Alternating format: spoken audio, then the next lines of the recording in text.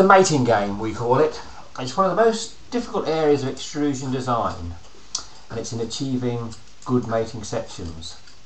The difficulty being that what makes a good fit can be so subjective. To one, a tight fit is good, to another a relatively loose fit can do the job. It's really understanding what people are trying to achieve. That's the key. We recall a situation some years ago, the trunking system, similar in principle to this, but it was a channel type section with 200mm across the base, 100mm legs, 2.5mm wall thickness, with a clip-in lid, very flimsy.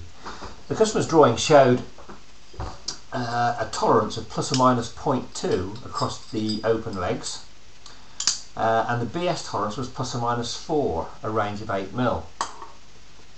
They were poles apart. Now, we probed what was really sought, and the answer, the customer wanted the lid to make a sound like that when it closed, similar to this if you're looking at a trunking section. Nice, tight, positive fit. And he wanted a nurse to be able to open it with the corner of a credit card. And that, we said, we can do.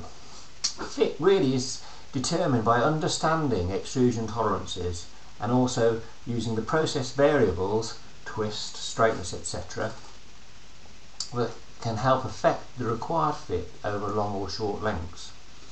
What makes a good clip fit? Tight or loose? It's invariably the clip fit we're involved with right from the start. Thank you.